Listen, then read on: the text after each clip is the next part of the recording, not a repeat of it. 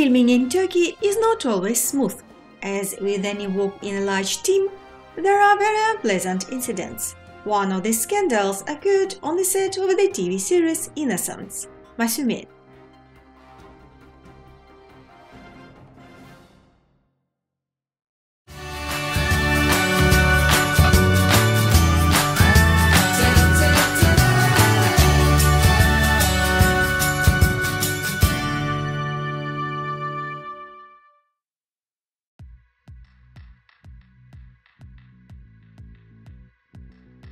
According to the well-known journalist Birsen Altuntaş, the caravans used to be reserved only for leading actors, but now actors in the second roles also require comfort on the set, including their own caravan.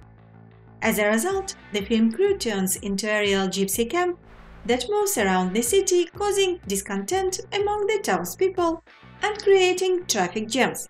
In addition, caravans can be large or small, and the actors are fighting for them.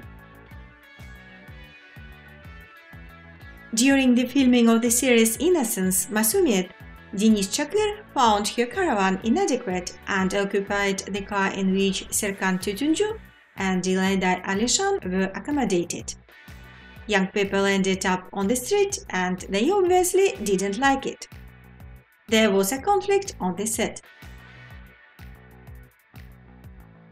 Alas, this is not the first time that Deniz Çakır has caused scandals. Recall that the lawsuit against her, when she insulted the covered women, saying that Turkey is not Saudi Arabia, continues. We'll follow the development of events. Stay tuned and don't forget to subscribe to our channel.